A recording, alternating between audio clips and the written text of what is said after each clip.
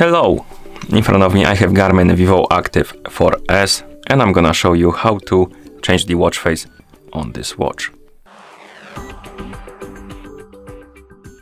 First we need to press and hold the lower button right here to open the menu.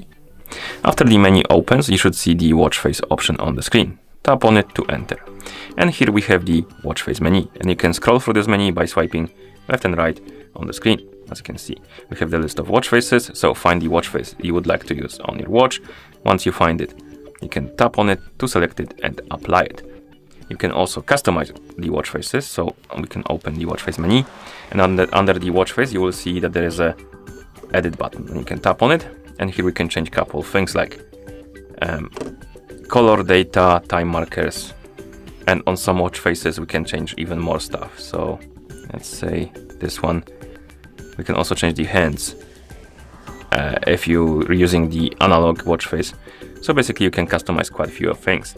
So let's go back to this watch face, tap on edit, tap on color, and here we can change the color of the accent. Then we can tap on the check mark to confirm. Next we have the data. So basically you can change the widget that is being displayed on your watch face.